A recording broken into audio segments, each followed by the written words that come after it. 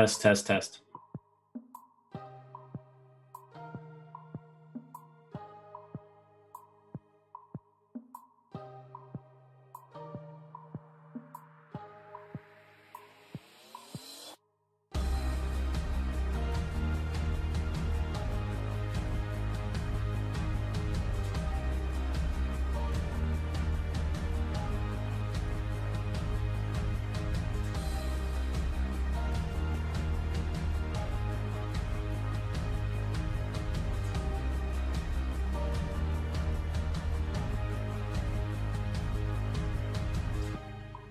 Test.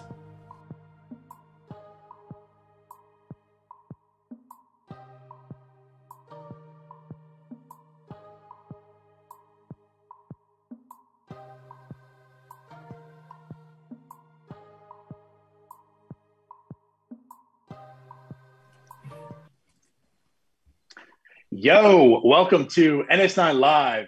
I am your host, Anthony DiNardo. With me, as always, we have Tyler, a.k.a. Wagner, the Hopeless. We have Jim. And then we have a special guest tonight. We got Tim Williams on with us. How you doing, What's Tim? up, guys? What's going on? Thanks for having me on. Appreciate it. Thanks for coming on. Yeah. Thanks for having me. Off to a flying start. All right, yeah. Yeah, there you go. Live show. There it is. So, I guess how's everyone doing this glorious Thursday evening? Would it be 3 days away from Pirates baseball officially? Yeah, I mean, I think, what did we, by this point, we should already have a couple of discussions about O'Neal Cruz, I feel like. It's, I don't know about you guys, but this year, it obviously it sounds self-serving coming from a prospect guy to say this, but it just seems like the only thing to focus on is, in the future, like the prospects. Like I don't care what they do this year because it's the difference between are they going to get the first overall pick or are they going to get whatever. But I mean, how are you guys looking at the season? How have you guys been, watching it so far? Yeah, I mean, I'm saying the same thing. Like the major league season is going to be a disaster. I'm going to watch all the games just because I'm a masochist and I hate myself, but and it's going to be brutal to watch. But no, what we're really looking to, and I think more than anything, because we didn't get to see it at all last year, right? So we have all these prospects. We've just loaded the system up with an influx of talent over these past 12 months, 14 months, and we haven't been able to see these guys since 2019. So I'm really looking forward to the minor league season. I think it's definitely, like you mentioned, it's definitely the most exciting part of this upcoming season. Yeah, and I think Jim kind of hit it on the head there with the minor leagues are the most exciting part, but more than that, we finally feel like we have a direction as Pirates fans. We're not a middling team right now. We're actually rebuilding. Yeah, that part. And me too. Like, I'm excited for baseball, period, because I know last year we had 60 games. So, yeah, it was cool. It was nice. But it's nice to have a full actual baseball season. But then on top of it, a real minor leagues, season as well. Yeah, it's cool because obviously the Pirates are rebuilding. But like Jim and I talked about this on Wednesday, we never saw the guys that had like been new of last year. They came over like Piguero and Malone. You never saw those in our system. And then even the new guys that have come over this year in trades, we didn't see them last year perform. So it's like we don't really know what we have because we never really got to see them, most of them, especially because a lot of these guys are much younger, not like in Neil Huntington where they're more of the AAA or Major League type. So I'm excited for everything. I get to see baseball finally, a real season, and I get to see some minor league play and kind of see what these prospects are about. Yeah, I think that's easily the thing I'm most interested in. And I feel like it's going to be just a wave of information once minor league spring training starts. Every year when we're doing the prospect guide or right afterwards, we wrap up this massive production of like a frozen shot in time of all the information we know on every prospect. And then we get to spring training and just find out all new information. I feel like the stuff we're going to find out is going to change everything we know about the system in a sense that like you said, we haven't had baseball in the minors since 2019. Some of these players, I was talking to Quinn Priester for a feature like a week or two ago. We were discussing how, look how many actual pro appearances he has.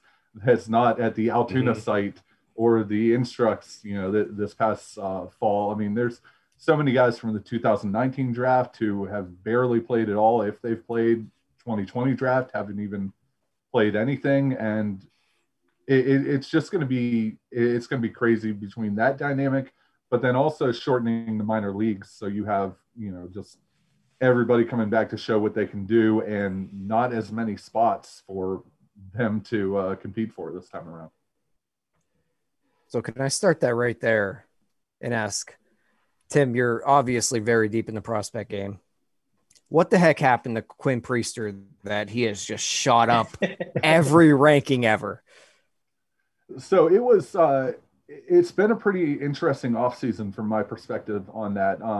I do obviously oversee our prospect rankings at Pirates Prospects, which, the work that John Draker and Wilbur Miller do for that. I sound like Neil Huntington after the draft every time, like, the typical, like, the work of our area scouts is just, invaluable. But like, I don't think it's interesting doing Baseball America and Pirates Prospects, and like they're totally different lists. And I love seeing the input that John and Wilbur have on that, on that list and everything. But as far as Priester goes, there was kind of this discussion early on, like, how high does he go? Do you put him above Gonzalez? Do you put him above Cruz? Do you, how much do you want to bet on this guy who you keep getting positive reports, but you still haven't seen that much, barely in rookie ball and one start in short season A ball? And it's a challenge for any player when they come in and they have a small sample size and you're evaluating it on projection. But with a guy like this, it was just that, reports were coming in so much. I remember what I was hearing outside of Altoona right after that ended, before Instructs started. I started getting some really positive reports that, we're kind of talking about pushing that potential top of the rotation ceiling, which, the Pirates have had their fair share of those guys. They haven't worked out, obviously. They haven't reached that ceiling, at least not in Pittsburgh. So it's one of those where you're kind of a little gun shy to add that kind of ceiling to another guy so soon, especially. But I feel like he just continued it. And I think it's kind of a confidence thing where I was surprised when he was discussing it, but in a way where even as a first round pick, he was talking about how he didn't know his role in the organization, how he wasn't sure until he got that call to Altoona. He got to show what he can do. He got to see where he fit in. He got to see that he had to support. And then you saw a different person after that who had not only the velocity increase, but better conviction with his stuff, was attacking hitters with, more, I guess, intensity. And, with his stuff, plus fastball, plus curveball, got, average to above average control, potential for average changeup. I mean, that's all you need right there, is just to trust that stuff is there. And I think that's what Priester has started to do. Even with the lack of games, it's been impressive that he's been able to do that. Where do you think, because this is another thing too that kind of is throwing me off a little bit, and we're talking about Priester now, so we'll kind of stick to him. But with there not being a season last year for these guys, what's going to happen in terms of, like, where do they go? Where do they go this year? So we mentioned Quinn Priester played a little bit of rookie ball, a little bit of short season. Like, is he now going to skip what would have been his A ball season? Is he going to go to high A? Like, what is your feel on that? Yeah, that's going to be a challenge, especially with him and, going to Altoona. I don't think that's going to put him actually in Altoona when it returns to being the AA level, but I could see him getting definitely one of the A ball rotations. But This is going to be an interesting season, not just for Priester, but for everybody, because you don't know how much they progressed off the field. And you could see somebody who, you guys have all followed prospects over the years. We've all seen that prospect who goes to A-ball and just destroys for a month, and then they're up to Altoona by the start of May. I mean, hopefully we see a lot of that. We see a lot of rapid movement, and we see a lot of, people who quickly show that they have improved. But I just think that I would bet on an A-ball.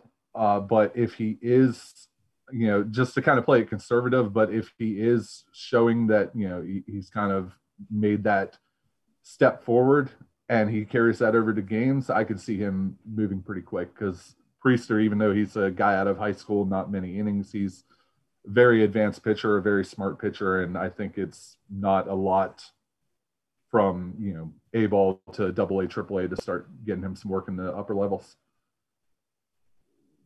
Yeah, I want to actually pivot this a little bit differently. I mean, we're talking about Priester and this lack of, baseball last year and such. Now, 2021 is going to be a little different for minor league baseball. And obviously you covering minor leagues and prospects. I want to kind of hear your take. What do you feel about MLB changing? I mean, pretty much intervening and taking over minor league baseball and, one baseball, seems like baseball in general. What do you think about the minor leagues going forward? Oh, man. I'm not a big fan of it. I mean, for one, they took out one of my favorite franchises, the West Virginia Power, which was just the epitome of minor league baseball, like the Toast Man, all the fans there. I feel like every time I went to that stadium, there were maybe 10, 15 people who followed the site who were hardcore, Pirates fans, maybe not even Pirates fans, but once they saw people in West Virginia, they followed them for life. And I think you have a lot of those minor league talents that have been eliminated. And it's this continued trend for baseball where they keep shooting themselves in the foot. They keep pushing away all this long-term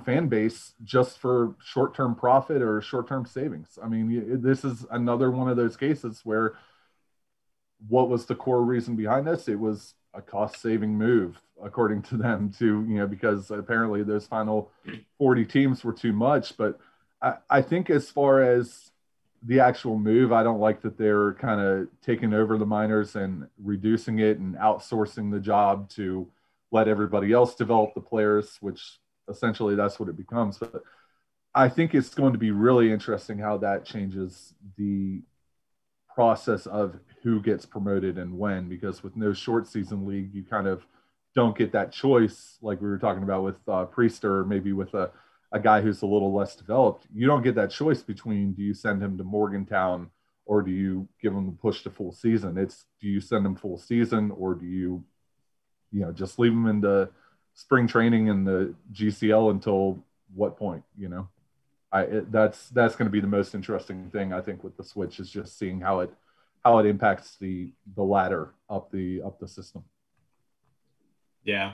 And thank you for saying that, because I think I was the only one on this podcast who kind of thought the same way. I was going there, yeah. So I agree. I hate what they're doing. Like, and really mine comes down to kind of what you said. Like, there's these towns across America, and mostly you're dealing with like Appalachia, the New York Penn League. And then you've got some teams out west in like the Pioneer League that are now just gone, right? And so you've got these teams you've got these people who live in small towns, and they follow these players from a young age. They reach the majors, and they can say, hey, you know what, I saw so and so play in Charleston, West Virginia. Like, that was really cool. Like, I just think baseball had a unique thing with going with minor league baseball. And I feel like they're killing it. Right. And we can argue that, like, for the sake of efficiency and this new system's better. Right. Does every team need 6 minor league teams full of 30 people? Don't. Probably not. Right. The 15th to 26th man on minor league teams, they're just there to take up a spot. Right.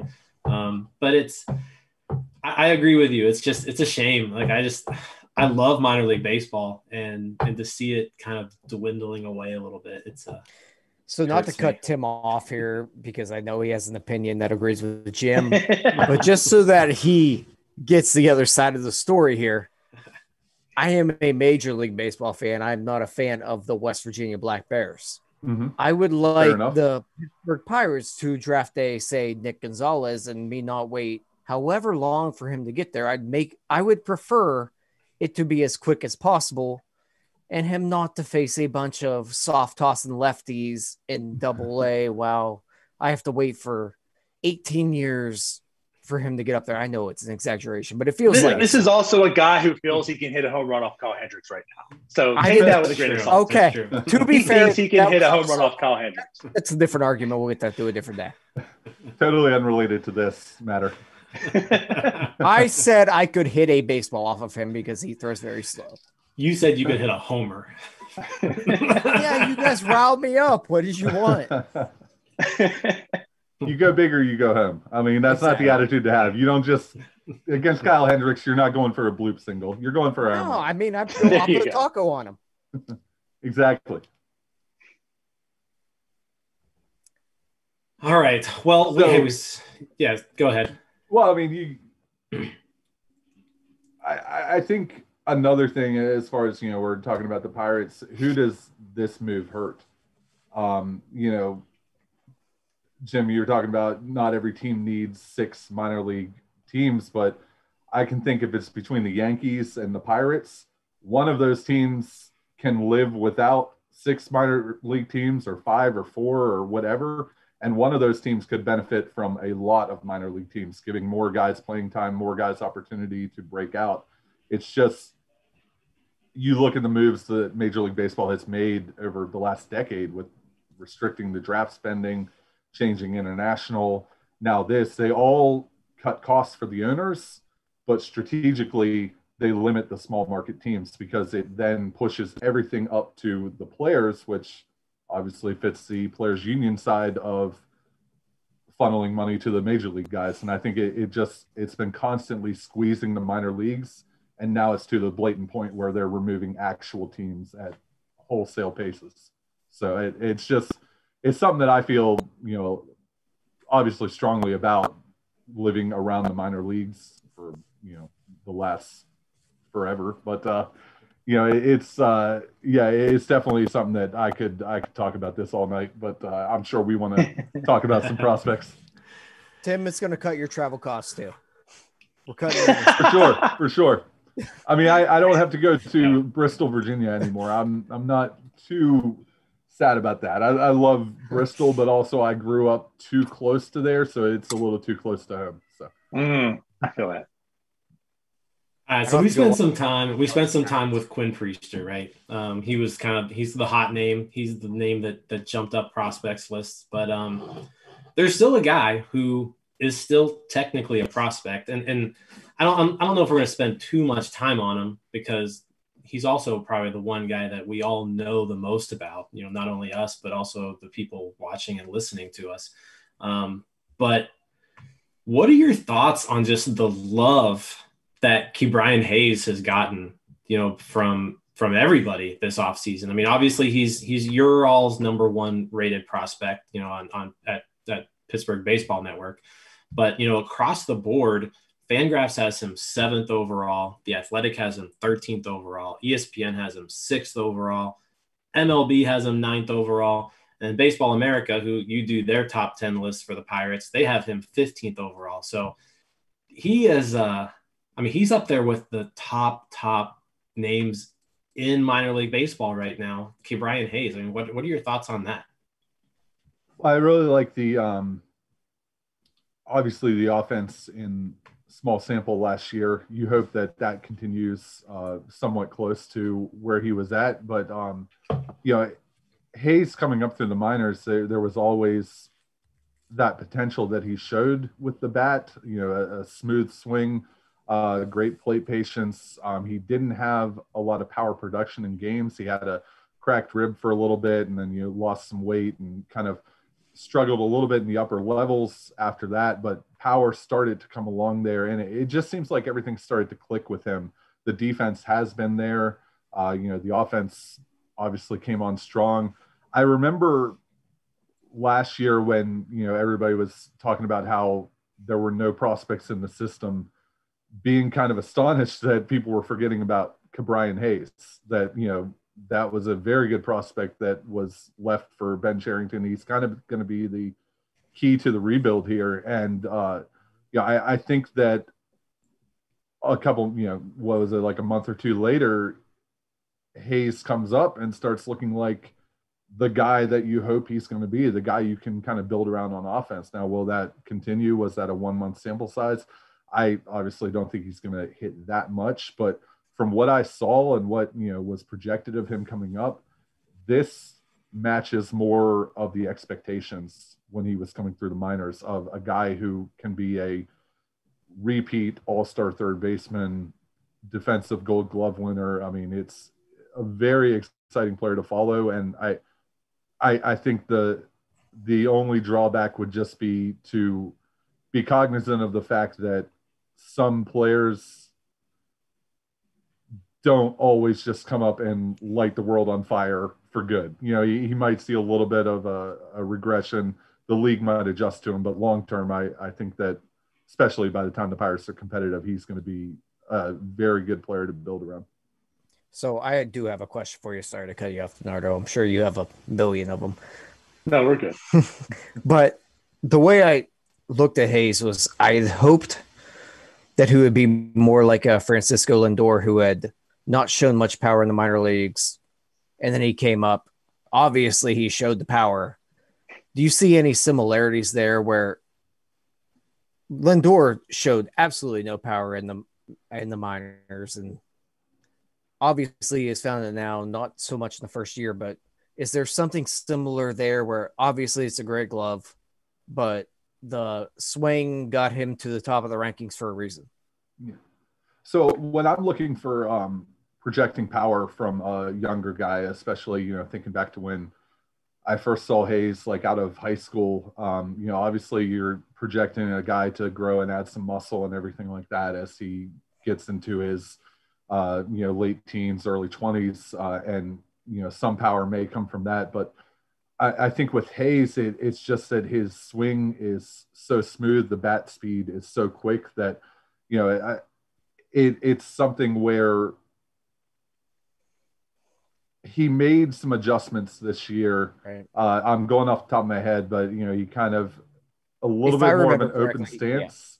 Yeah. And he also raised his raised the hands like a little bit away. And, right, and his launch angle went up a little bit. And and that's the thing. When you have that natural, just smooth swing, once you kind of change the way you're impacting the ball, once you kind of figure out how your body's working and how to approach it and stuff like that, that's when I think you start to see those changes. And that's one of the things that makes me think that this power surge from Hayes was a little bit more than a small sample size, because there was something behind it and something that a lot of evaluators had been waiting on for a couple years. Weirdly, one of those things, I just looked at Francisco Lindor and watched him in the minors, and it was non-existent. And then he came up and something just clicked.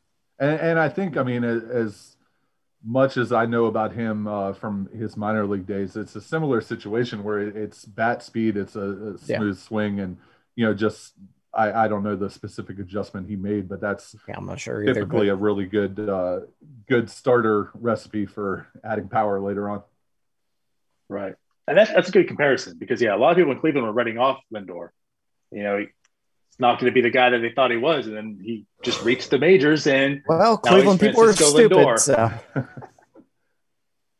Okay, Tyler. So I guess you've touched on this a little bit, and I think a lot of us are kind of wondering too. You said he's going to be a really good player. Like, how do you look at Ke'Bryan Hayes in the future? Is this a guy who are we looking at like a 3 to 5 WAR player, or potentially even like a higher than 5 WAR player in the future of the Pirates? So I would how good is this bat going to be, Tim? Yeah. I like the kind of format, the triple potential outcome. I would say as far as a floor, I think he's got the potential to be kind of an average starting third baseman. The defense should get him there, and the contact ability for sure. I think as far as a ceiling, you're talking about a guy who you could have a couple seasons over 5 WAR, maybe 3 or 4 seasons, kind of a similar career arc to, Andrew McCutchen, where you have that 3 WAR player and then he has a couple MVP seasons before he, becomes too expensive and the Pirates do what they do with those types of players. I think that would be the ceiling that I would hope for from Hayes. And then somewhere in the middle, that 3 to 5 WAR player, like kind of a similar value to a Starling Marte in the 4 to 5 range for several years. I think that would be a very good, kind of a little bit aggressive, but from what we've seen, maybe not so aggressive. If you want to give a more likely outcome, that would be where I'd go. So a lot of pressure to put on a guy who's had 1 month of major league experience. But I do think that he's a special player who at the very least is capable of just being better than what we've seen at third base for most of what I remember about the Pirates. But to be fair, we haven't had much. Yeah. I mean, when you say a 4 with a 2 WAR, that's I can't think of many third basemen. Maybe Josh Harrison in 2014 when he was playing everywhere and settled there. But yeah, it's he's already going to be an upgrade just based off his floor. But I think there's a player they can build around. Cool. I'll tell you what. So before we get any further, just some questions in here, which comes from Ethan. So Ethan wants to know, what do you think about the payroll? Actual question. Ethan wants to know, Ethan wants to know when I am going to finish the payroll page on the site. Yeah, Ethan was probably dying for that. I think Ethan wants to know, I think, with the cut of a couple teams, right? It means that there's going to be some players who are in this organization who are no longer going to be in the organization. Yeah. Who do you who's the way he placed it was what high profile player do you feel is not going to make the 180? The Pirates have high profile players. Yeah.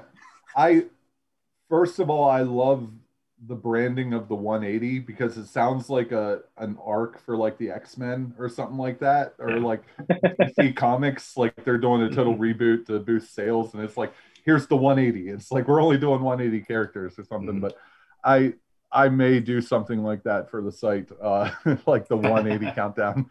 We may have an article for that, but off the top of my head, I can't think of any high profile guys. I would more generalize and say the guys that I think are probably in the most trouble since, essentially have lost about a year and a half of minor league development and it will be about 2 years extra. Those guys who are in that 24, 25, 26 range, who were kind of fringe prospects at 23, 24, and now they've had 2 years of we don't know what we're getting from them, and they're up to 24, 25, 26.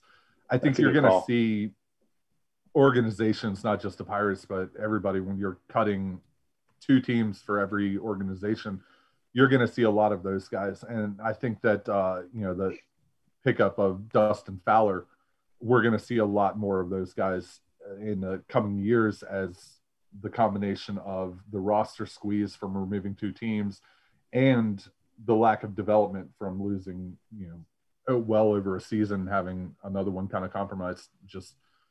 I think that it's going to be a lot of the fringe prospects flooding the market a little bit more. That would be where I would kind of focus my attention on. As long as my dude Jake Snyder still has a job. I mean, he's but he read exactly. I mean, college bat didn't play last year. Yeah, he's going to be one of those guys who is this guy going to stick around? Yeah, and I think you have to look positionally too. The Pirates are very thin at catcher, outfield. Obviously, need some depth throughout the system. So I mean, positionally, you might have a little bit of a better chance if you're a catcher, left-handed pitcher, an outfielder who can play center field. So I would probably remove those guys. But that's a really good. It's something I've been kind of looking at, putting together a depth chart, trying to figure out what this system looks like at the start here. But trying to get a feel for how many people they have to trim from the roster, that's going to be a really challenging thing. I was gonna say this whole year we got you working this year, Tim. I mean, after all the loss of the minor league system and the pandemic, like all this stuff that's happening, and now the rebuild and Ben Cherington just grabbing all these players. You're a busy man, I'm sure. Oh man, I mean, I feel like in the span of the month we added it was like a dozen prospects to our top 50 consideration, and then John had a write up of a dozen more players who were signed out of the international ranks. It's like we almost could have released 2 different prospect guides this year, like the pre-Christmas Eve version, and then here's how everything has changed. You got like a patch, like download patch, B21 over here. Yeah. Ethan says he's been working on the cut list. He said he's up to 33 cuts. Nice. So we'll have to compare some notes here and just see where he's going with this. So also, it's a good time to plug it too, because you mentioned the prospect guide. So why don't you tell us? And this is the 10th anniversary. Why don't you go ahead and plug and tell us about your prospect guide you put out this year, as you do every year? So I mean, this year was kind of different for that. Every year for the prospect guide since first year we did it heading into the 2011 season. The focus was have a place for our top 50 prospects and have a place for reports on every player in the system. It was kind of designed just for me, for when I'm at games, I can quickly flip through to a guide and see information about the player in front of me. But for the 10th anniversary book this year, we have that. We have the top 50. We have reports on everybody, but we kind of went for a little bit of a different approach, making it an actual book. And I wrote a lot about just player development, which obviously was a big issue for the Pirates towards the end under Neil Huntington. I don't know how it will turn out. To be honest, I wrote a lot of stuff that was based off my experiences, mixed in, some long interviews that I had with Ben Cherington, Quinn Priester, kind of on the same topic and everything. And then just at the end of it, ripped off a very long and probably confusing poem as part of a writing process on, just don't want to spoil it, but, not being afraid to fail, and how that's kind of a major thing that prospects have to kind of overcome. It sounds so simple, but again, I go back to Priester talking about his confidence levels. I mean, you've got a plus fastball, you've got a plus curveball, but until you're not afraid to fail with those pitches, I mean, you're probably going to fail. You're probably going to throw it in the wrong spot, trying to make it too perfect. And it's that type of stuff that you guys have probably been so frustrated with, the vague comments of I'm trying to do too much. I'm trying to do those type of athlete comments, but it was my first attempt, I feel, at like trying to explain in long form what they're talking about, and like kind of the whole process inside the mind.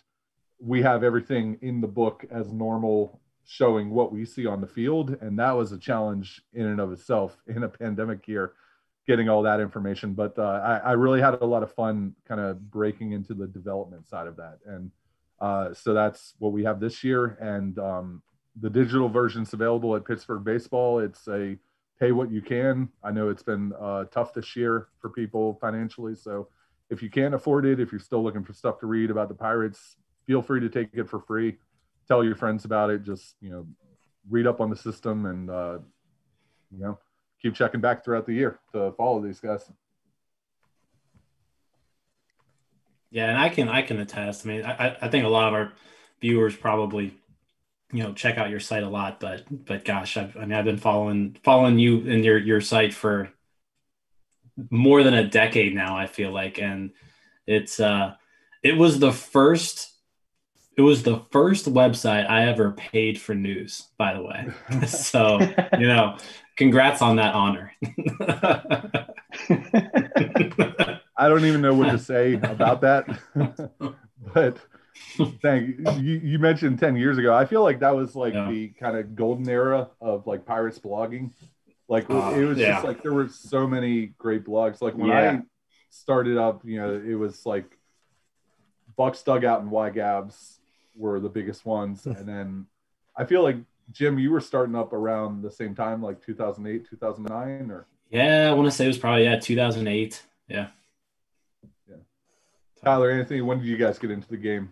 Just Pirates bloggers. Well, our claim to fame for the North Shore Nine is we started right after the 98 win season. Yeah. So literally we came onto the scene and the Pirates started playing terrible. I remember it was around like 13 that you guys started showing up, and I feel like it hasn't been as fun as Jim.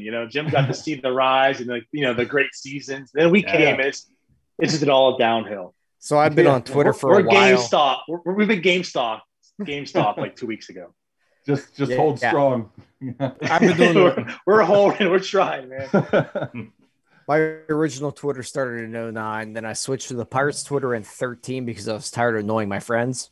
And then for some reason, I started blogging. I actually followed Kevin Cray, who I know Tim knows from Point of Pittsburgh, for Steel City Buzz. And then God only knows how I ended up here.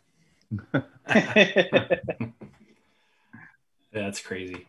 So but definitely if you haven't checked out Pittsburgh Baseball Network, it's awesome, and especially this year in particular, it's going to be a huge resource because you're going to have a ton of content, and it's going to be the content that Pirates fans are looking for, because they're going to want stuff about the prospects, because the major league product isn't going to be too pretty.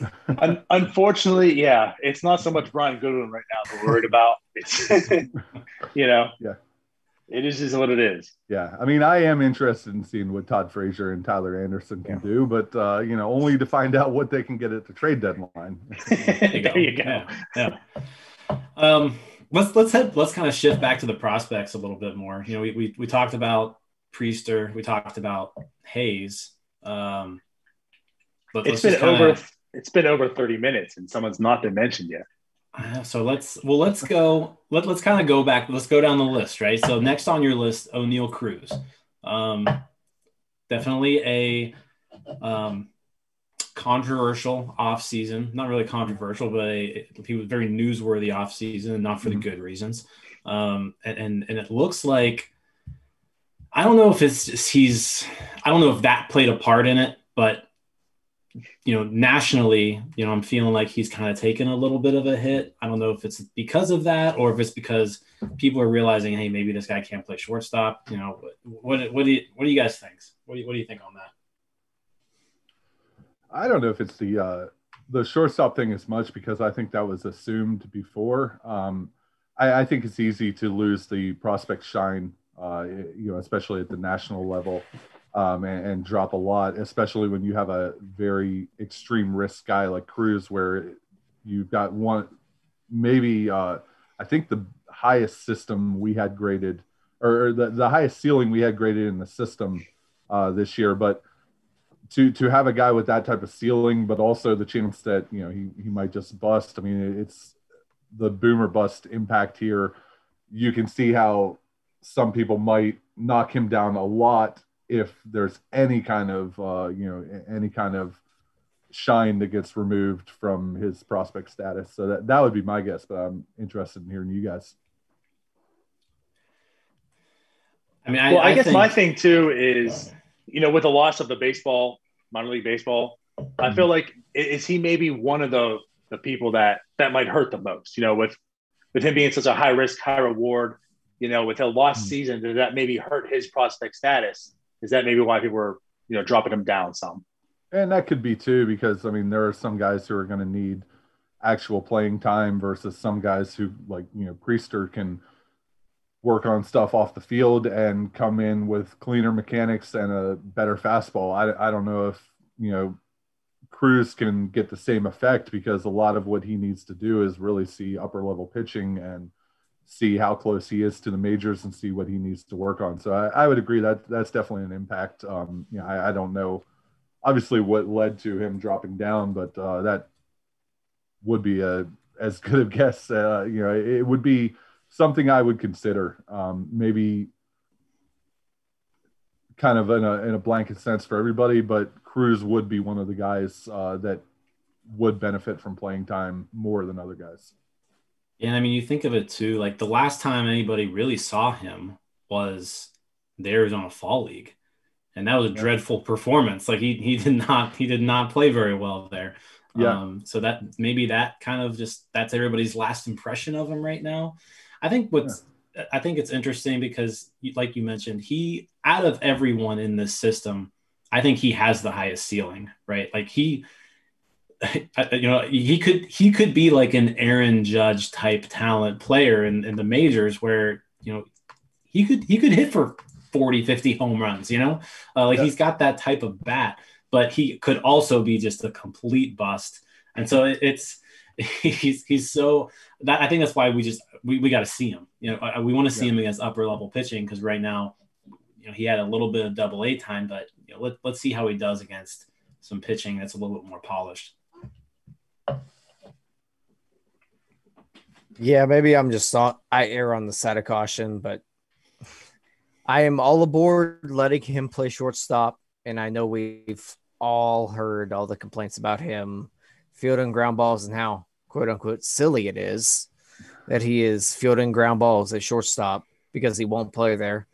I say let the guy play there until he proves he can absolutely positively not play there. But at the end of the day, it all comes down to that bat, and I don't know that he's going to show enough with the bat to really be what he is in the prospect rankings a couple years ago.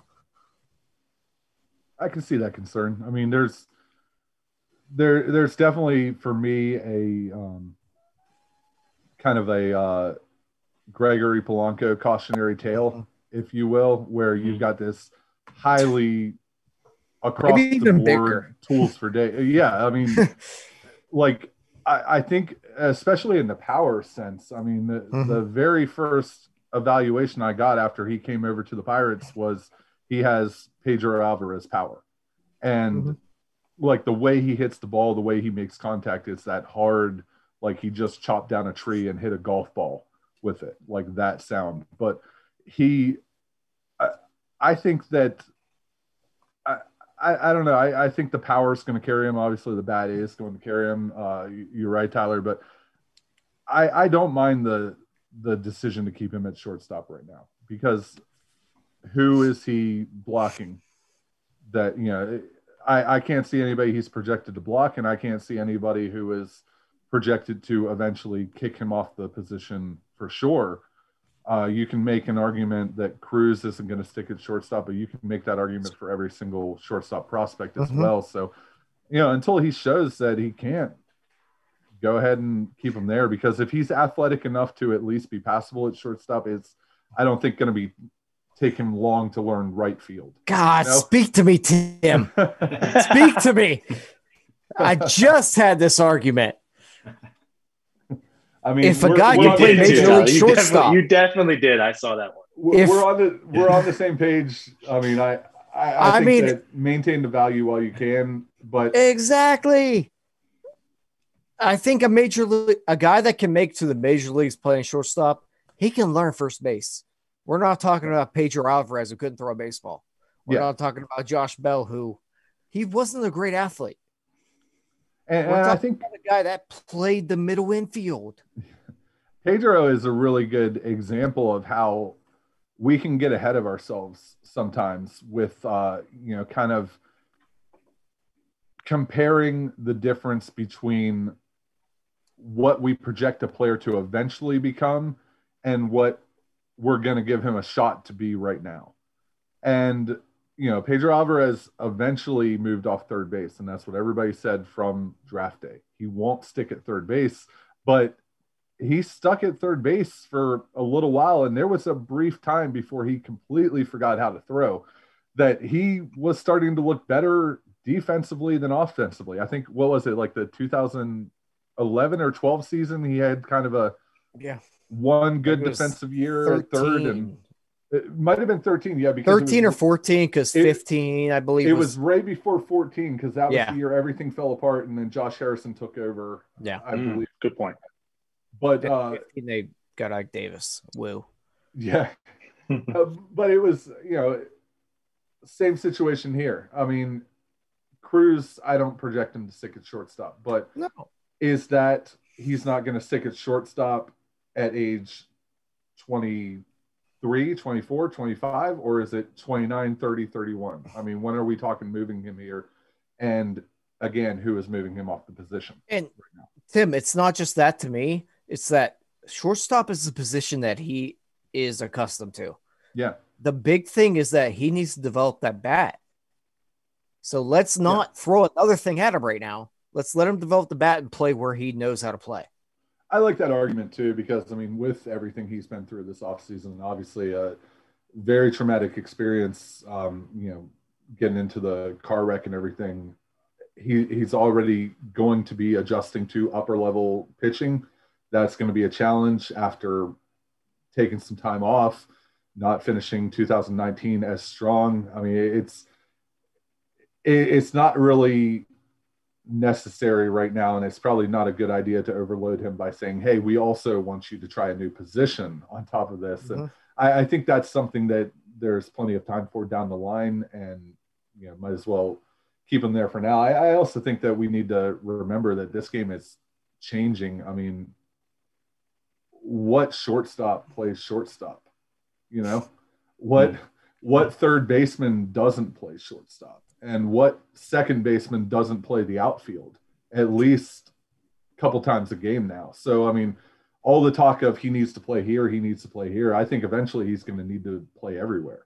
It's just going to get down to more athleticism, and he's the type of player who, when you're talking about moving guys around and positioning them based on range and where people are going to hit the ball, that's where he could add some value, especially if the Pirates kind of go to the next level with that, with some of the guys they have. I think we are 3 years removed from the Brewers having 0 shortstops on the roster. Yeah. The Pirates could go the other extreme, go with a bunch of shortstops who don't project a stick and just have them all over the field. Look, if you can play the middle infield, you can play anywhere. That's my opinion. Yeah. So speaking of prospects who might not be able to stick at shortstop, it brings us to our next guy, right? First round pick last year, Nick Gonzalez. Just unbelievable PlayStation-like college numbers. Tore up the Cape Cod League. So, I mean, exciting bat for sure. I don't really know how it's going to play, in regular elevation yet. But so first off, is he someone you think is going to be able to play shortstop? And two, how excited are you about the bat? I think no for shortstop in terms of the traditional look, but yes in terms of the modern day playing all around the field. He'll probably get some time at shortstop, but more second base as a starter eventually. The bat, I heard a lot of really good things this offseason, to the point where I think the expectation is that at least one batting title. That's the type of hitter he's going to be, where it's like a Freddie Sanchez type career, where you've got just a great pure contact hitter who can be maybe a little bit more if all else breaks right with the defense, with the the power, with everything else. But I'm really intrigued to see what he can do, especially if they kind of move him over to second base a little bit sooner, which it sounds like they're going to be moving him around. That's what Ben Cherington mentioned to me in December, and I don't think that's changed from anything I've seen so far.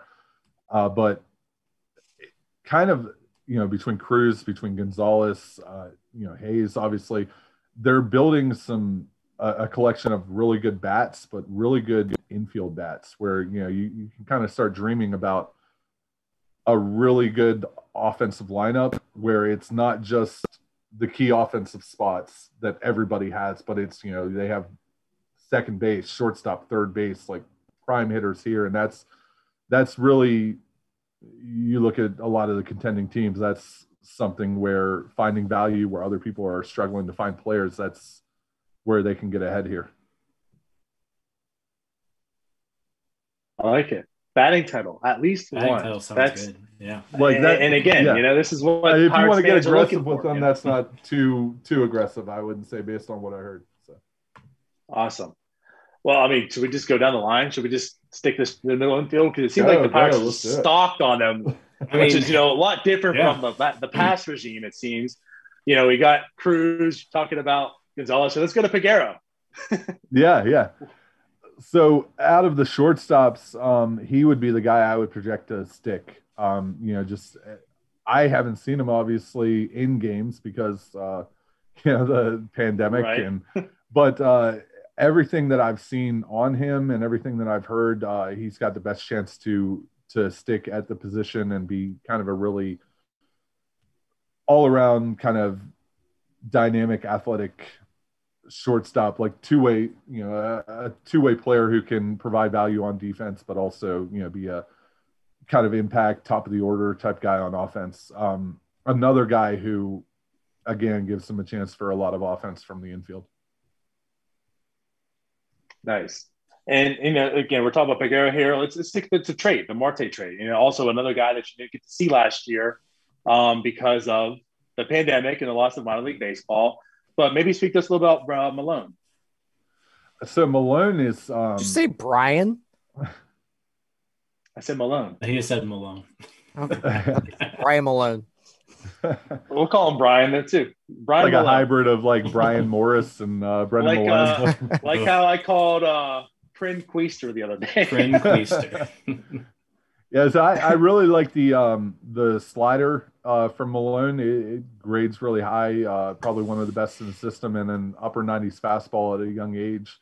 The Pirates have, outside of their top five, they've got a collection of a couple pitchers who could very easily, one of them can jump up in the next year even and be the next Priester, join Priester as another potential impact rotation arm. Brendan Malone, Tana Thomas were, really big on him.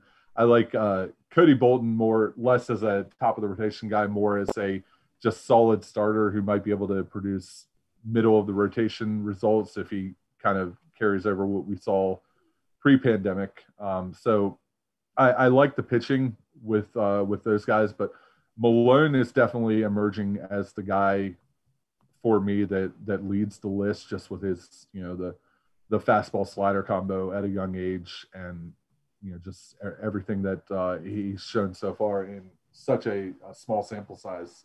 Again, like Priester, I mean, we've barely seen these guys, so right. It's definitely a challenge evaluating them like this. So you talked about Malone, you talked about Thomas. Who's the guy that you're really looking forward to seeing this year that might not be on the radar? Because I know I've got one in my mind that I'm really hoping you say. So I'm looking over the list right now, and I think, in the kind of mid-tier area, I'm really interested in Eddie Yean, the pitcher they got back from in the Josh Bell trade along with Will Crow. I think he's got a lot of upside there. And then I would say scroll down that list a little further. Deep sleeper. I do like a lot of the international guys. I think keep speaking. Rodolfo Nolasco, Solomon McGuire. Not quite. Mojica. There it is. Come on, Tim. You should know. Mojica is Tyler's dude. There it is. Alex Mojica. So what do you like about Mojica? Walk rate, strikeout. I don't think right now he can hit a breaking ball from what I've seen. Love the bat speed. Size might be a problem, but I will take a dude that rakes a baseball. Yeah. Concerns I've heard, obviously the size could move him to first base, putting more effort on the bat. Yeah, I watched the entire Twitter feed with Drecker today about his weight. Yep. But I mean, there are, some scouts who feel like he could still hit enough that it won't matter where he plays. But it's going to be another one of those things where obviously he's going to need playing time to get used to breaking balls and all the other wonderful things the upper levels bring. Yeah, I watched a few videos. Breaking ball did not do him well. Yeah. But yeah, it's tough. I mean, that's one of the biggest things that's changed since I started covering prospects. There's so much focus on the lower level guys, but it's so easy to forget how raw these guys are. Most of them have barely played organized games, so there's a lot to work on with those guys, but also a lot of potential for them. I like his bat. I tend to grade down potential first baseman unless they're in the upper levels, so he's lower on my list than others. I like he's Jose Osuna level, which basically, I hated Jose Osuna, but we got a lot of we had like a cult following for Osuna on our comment section. But there's a cult following for Jose Osuna somewhere on Pirates Twitter, and I don't understand it.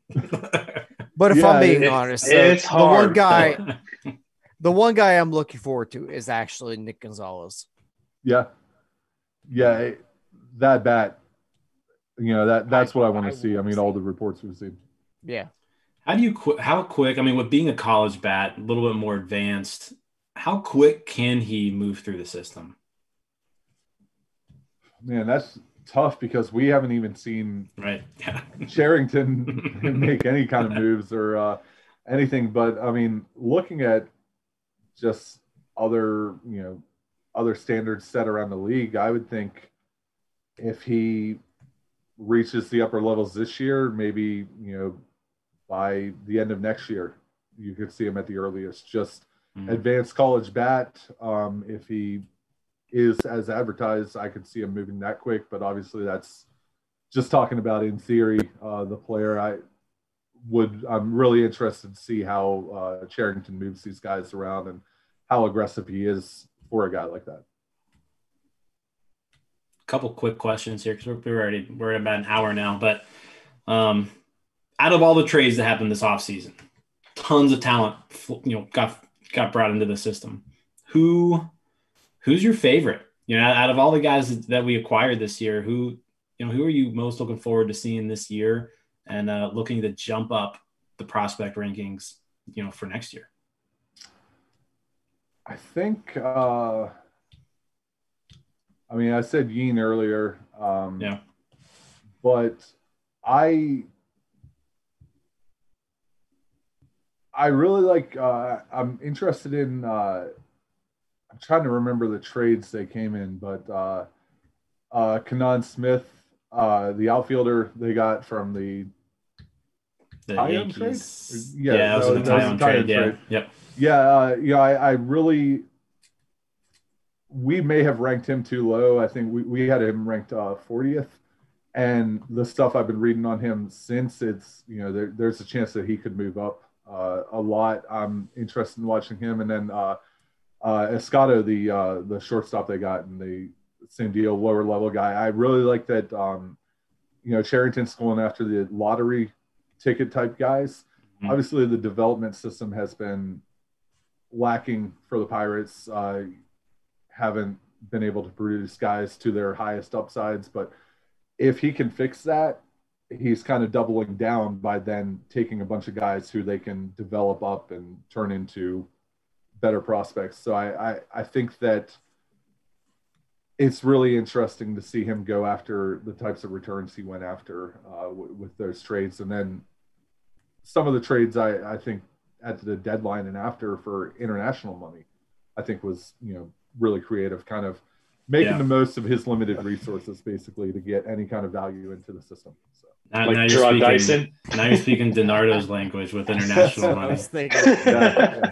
It's sad there's not going to be that this year. Like I know, keep typing it up, and I'm like, nope, not. Took that away. Tim, there's about 18 billion questions I could ask you, but I'll let DiNardo ask the next one. Well, I was just going to say, and we're talking about Charrington and all these trades and such. So one thing I just want to bring and maybe get your opinion on this, okay? And I know it's still very fresh, it's very young in his tenure, so to get a true comparison is probably tough. But if you were to give some type of comparison of Ben Charrington and Neil Huntington, I would say, is there a difference? And if so, what's the biggest difference that you're seeing right now, the way Charrington's operating in this rebuild? Man, I'm not sure I would be able to tell right now. I feel like it was years before I became a true Neil Huntington apologist, you know? Like, so all right, Tim Shillians. Yeah. So I don't know when I can get there for Charrington. I mean, you know, but I want to see him exceed where Huntington was. So I'm not going to be impressed if he gets the Pirates back to the playoffs, because I think we all agree that's the floor. That's not an upgrade just getting back to the playoffs. It's getting back to the playoffs, getting further and staying there longer. And it requires a much better plan than what Huntington had at the end. I think Huntington did a great job getting the Pirates to a point where we can sit here and talk about the playoffs without fear of everybody watching laughing at the concept. You know, it wasn't that way before Huntington took over, but now there's kind of a raised expectation. I don't know if Charrington can do that. We've seen him have success in Boston, but to do it in a smaller market that has been behind on some of the emerging trends on both the hitting and pitching side, on incorporating technology and analytics onto the development side. I mean, he's having to take a system that is behind both competitively as a small market team and strategically as a team that's fallen the last couple of years.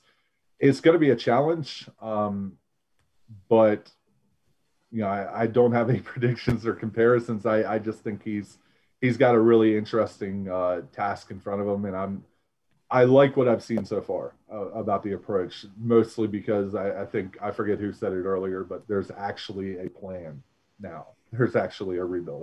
Tyler, I think you said that. Yeah. Well, Tim, I'll take you right inside of our group chat today. And it'll be real quick. My argument today was that I don't believe that Neil Huntington did a great job of actually rebuilding the Pirates. In his early years, the absolute first time around, I do not think that he did a great job of rebuilding the Pirates. Yeah. I think he did an absolutely phenomenal job of collecting a bunch of players that were very shrewd moves and building a team that was actually a very good team. But when it comes to the point of tearing down the team that he was given and building a team for the long run, I don't think he did a good job of that. My hope is that that's the opposite. Kind of more because of the speed that it took them to get there, or as far as, you know, what they did once they got there? I think that what he tore down got him absolutely nothing that contributed towards the winning teams. Mm-hmm. I can see that because, I mean, there's a lot that goes into those teams, but I think the real heart of it was a lot of the moves that they made that were separate from the rebuilding process in the farm system. The Russell Martin, Francisco Liriano, AJ Burnett, stuff like that really fueled them for a couple of years. And the farm system was almost more of a complementary piece rather than the fuel. Yeah, and if we're talking about what he drafted and what he traded for when he tore that team down, you got Pedro Alvarez, you got Jordy Mercer, and you got Garrett Cole. Yeah, which I don't think he did much with it. Yeah, I think that's where it's interesting, though, as far as you know, looking at the long-term development of the organization, because those first two drafts under Huntington, even the first three really were not strong, but after those first two, especially after that 2009 draft, which, you know, the Tony Sanchez draft, all the prep pitchers who none of them you know, worked out, their scouting department got overhauled. By the time the 2011 draft came around, most of those scouts from 2009 who he kind of inherited and, you know, didn't get a chance to replace, they were gone by that point. And we saw a lot better drafts from 2011 on. You look at what Charrington's done so far, he's kept largely a lot of the same scouts. I don't know if he's going to replace that, if he's going to go on the same timeline. That's the type of stuff I look at. It took Huntington 2 to 3 years to overhaul the scouting department. Is Charrington going to need to do that, or has Huntington left him a scouting department he can be confident in, to where now he can focus on the stuff that Huntington left short, which is player development, obviously. And that's where he's focusing, and the fact that he's kept the scouting department around and trusted them with Nick Gonzalez and trusting them heading into the first overall pick. I just think that it's an interesting look that I've been kind of looking back on it in that way. In where was the system before Huntington took over? How did he change it? And what did he leave for Charrington? And I think that the drafts were definitely bad those first couple of years, but you saw some changes as a result of that I think were lasting and better for the organization. And I also think the weird part of it is that I don't believe Huntington really did draft that well, but we're going to see actually Huntington draft well now with Charrington. Yeah. Because we look at a Priester, we look at a Hayes, we look at or not even drafted, traded for a Cruz. It's going to be almost the same situation as a Littlefield, where it's got a Marte. They're winning with Tomlin's players. Yeah, exactly. Yeah. I'm sorry, Coward's players. I mean, but my point is he going to be able to? We watched Huntington make really shrewd moves. Obviously, you already mentioned the Burnett, the Liriano. Is he going to be able to build for the long term? That I don't know that Huntington was able to do. Yeah. And that's where the player development really hurt, because the window closed in a hurry once they got away from we're making only shrewd moves. There was a point, it was around 2015-16, where the cost of a reclamation pitcher went from $5 million for Edinson Volquez to now you're paying $12 million for the chance of somebody coming off of surgery. And it got to a point where they had to rely on the farm system, and it made it obvious that wasn't going to be working out for them. So I like that they're focusing on the farm system now. And I think that in 2032, when Matt Arnold is the next general manager, we'll have a really interesting comparison about how Ben Charrington left Matt Arnold nothing at all in the system, unlike what Neil Huntington left for Ben Charrington. Well, let's book it. So are you available March 4th in 2032? Oh, probably so. I mean, I'm just pretty much waiting around for clear your calendar for prospect videos and WandaVision episodes. So there we go.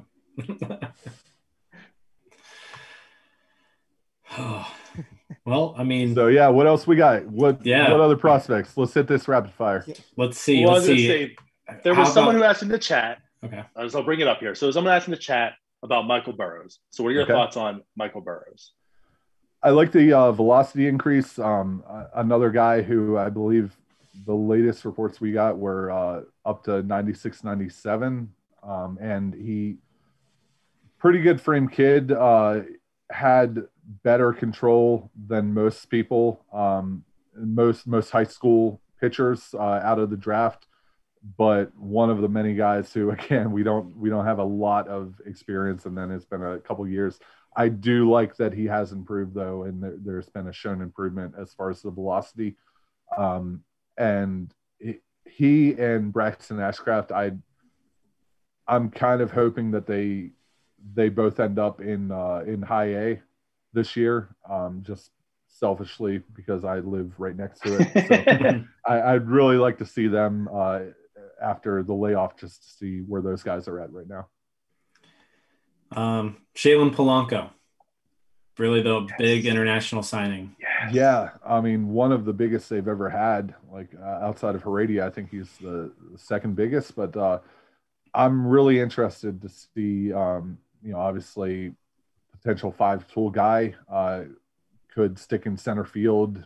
Maybe it's probably too far off to say, but just getting that first look at him, seeing if he's as advertised, that's going to be pretty exciting this year. And then hopefully, he's able and advanced enough to make it to the U.S. by the end of the year if it's for instructs or something else, so we can get maybe a better look.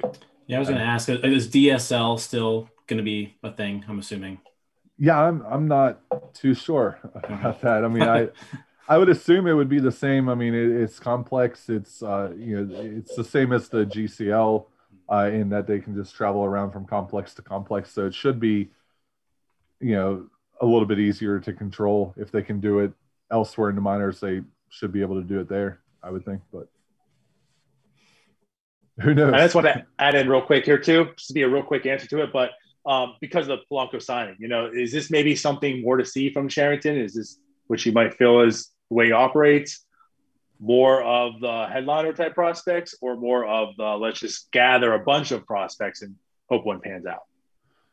I think it could be a difference, especially if you look at, Huntington didn't use a large percentage of his budget on any one player. He spread it out a lot and tended to avoid what they used 40% of the budget on this one player for this year, which, it's not a bad approach, but it's definitely a massive change from what we've seen before.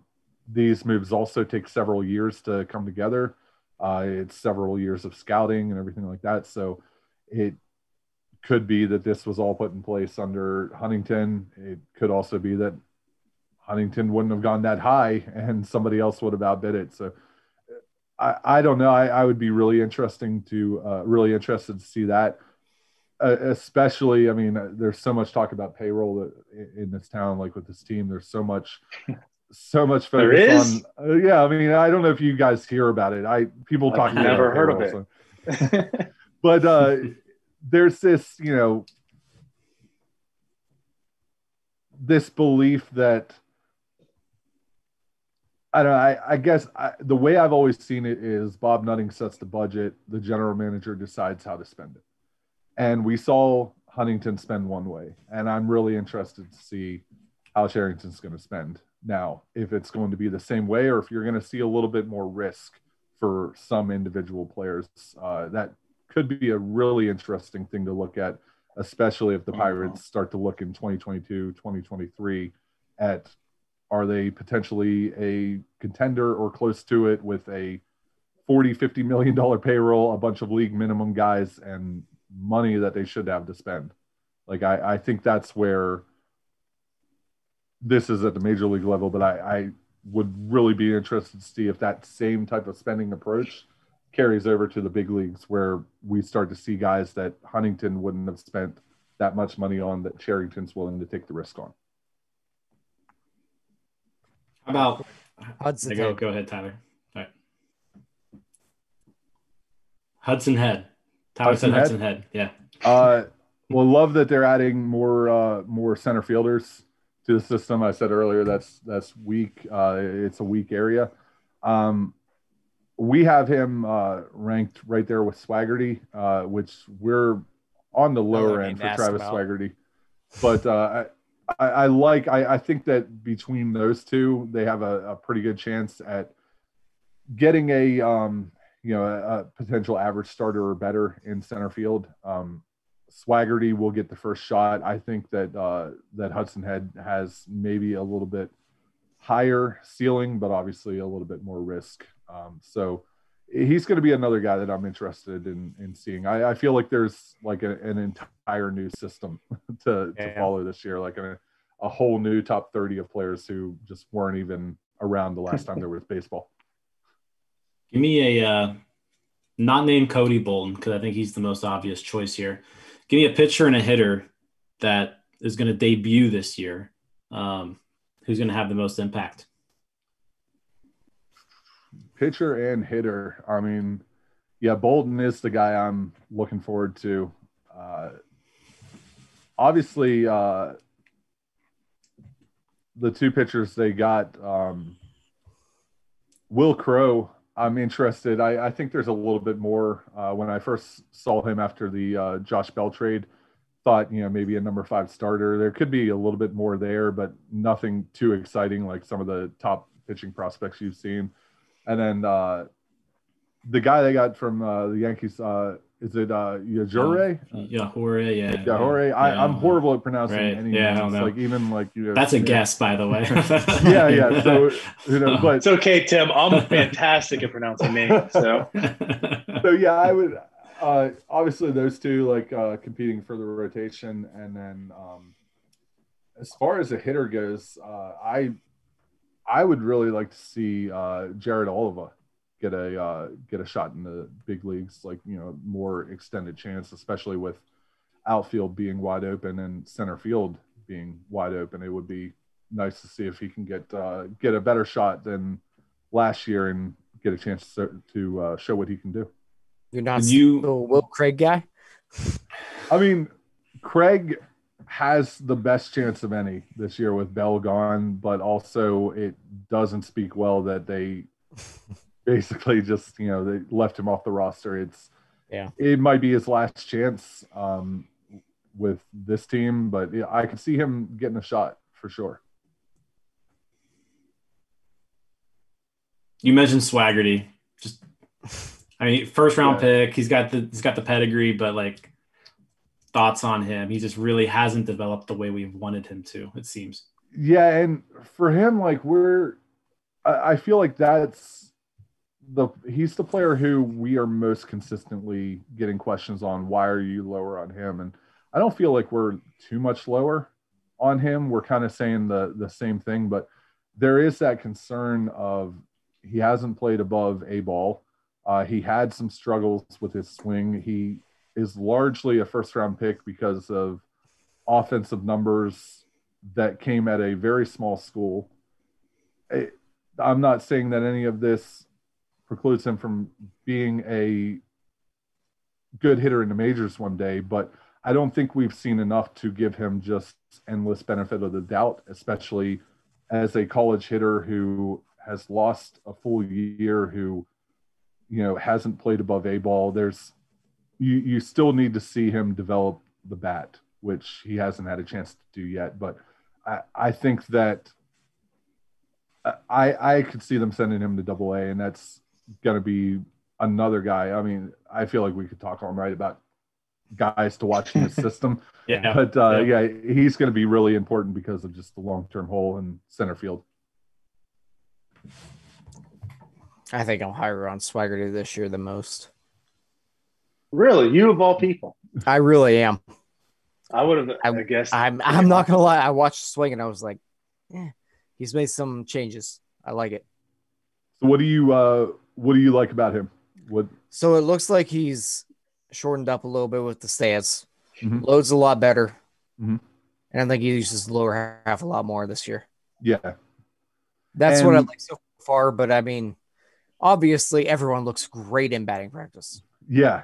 And that's the challenge is, you can, the whole muscle memory, remembering the stance and everything, but going through a long season, that's where it, I'm not counting him out. I don't think we're really too low on him because I still see a average or better starter, but it's definitely, you're going to need to see something from him in games. And I like that there's, the changes and stuff like that, but it's largely, I mean, I was told this early that the test for hitters is that jump to Double A, the test for any prospect really. But until then, it's just really easy to get ahead of yourself. And I don't want to do that with Swaggerty this year, but I'm really excited to see how he can respond, especially because I feel like the biggest thing is that he wasn't the type of player that Huntington's development system had a lot of success with. The hitting profile, they drafted a lot of those guys, but how many of them actually ended up making the majors? That kind of average tools across the board thing. I think that it would be a real litmus test for the new development system, seeing how he develops and how somebody like Matt Gorski as well develops, just seeing the difference between last system and this one. Who outside of the top? You mentioned Smith, right? So let's not say him again. But who outside the top 20 could sneak their way into the top 10 next year? Definitely the some of the international outfielders, Solomon McGuire, Rodolfo Nolasco. I like those guys. And then if we're gonna go a little bit higher than that, yeah, I don't know. I mean, I would probably stick just with the international side. There were even some guys who got bumped from our top 50 who I liked at the end of the list. Dario Lopez was one of those guys.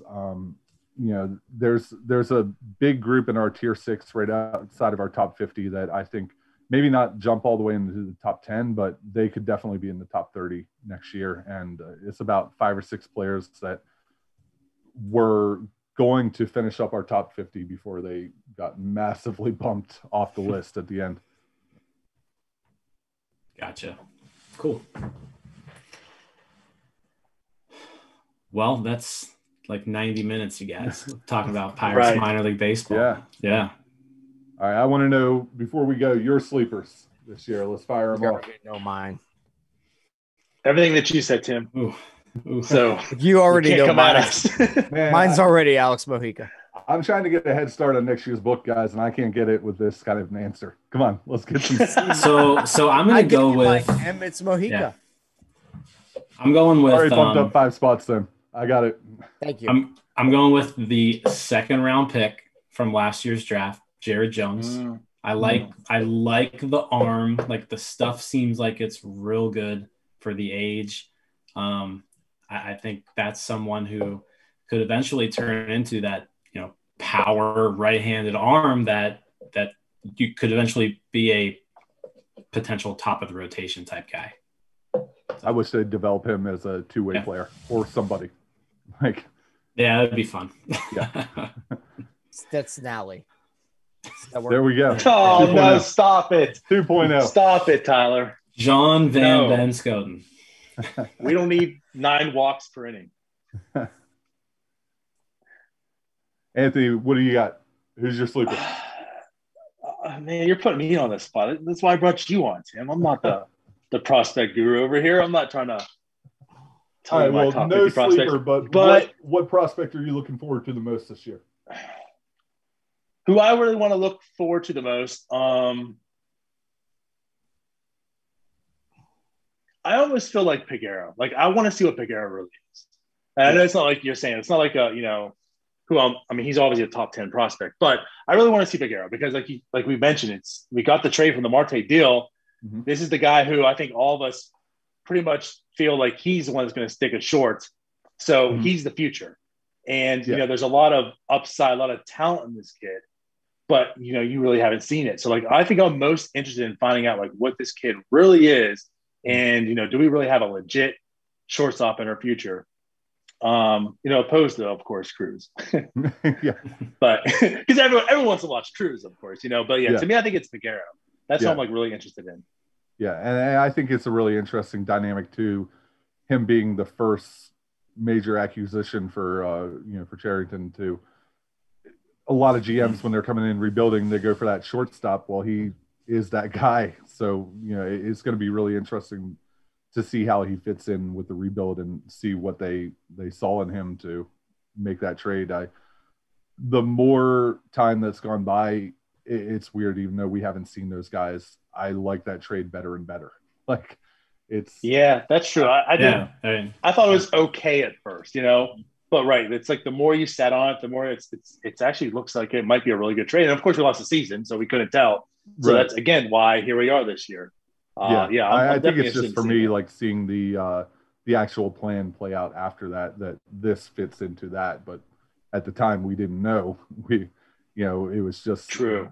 Where are the Pirates going? Are they going to actually do a rebuild, or are they going to do this thing where they get out a dictionary and define the word build? And, I think that it was kind of a relief to see that trade followed up with all the trades this offseason. But that trade in kind of hindsight with everything we've seen, looks like the best one and a very good move for a rebuilding team at the start. Right. Cool. Well, cool. Yeah. Well, I appreciate you coming on, Tim. I guess before you go, I have a couple questions for you. All right, let's fire them off. What's next on the playlist, and what's the beer you're drinking next? All right. So next on the playlist, let's see, what did I get in today? I think I got the Spider-Man Miles Morales soundtrack.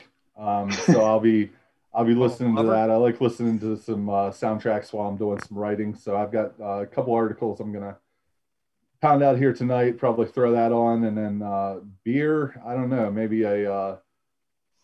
it's been raining nonstop here. Like I can't remember the last time we haven't had rain. So I feel like a bitter, like a classic, like old school style beer that just kind of reminds you of England, just like something that's not a heavy imperial stout. Good Lord, Yingling's dog shit. I did a Voodoo Ranger tonight. Nice. Well, I'm probably going to go for something from my boys at Calusa down in Sarasota. So if you're going down to spring training at some point, definitely check them out. Jim? Yeah, I just got some tickets to some games yesterday when they went on sale. So yeah, right. It's going to be good seeing baseball back this year. That's for sure. I mean, on the minor league side, for sure. It's been so long, but this was a lot of fun, guys. Yeah, it was. Hey. Thank you so much for coming on. Again, you can find Tim, Pittsburgh Baseball Network. What's your Twitter handle, Tim? Go ahead. What have I changed it to this time? Tim Williams PBN. Tim Williams PBN. Tim Williams PBN. So make sure you follow him. Definitely, if you're not already, this will be a great year to do so. Yeah. The start of many, I'm sure. Yeah. Yeah. The restart of many. All right. Well, thanks a lot. For everyone else, we'll see y'all next week. So, bye-bye. Later, guys. Later, Scouts. Later.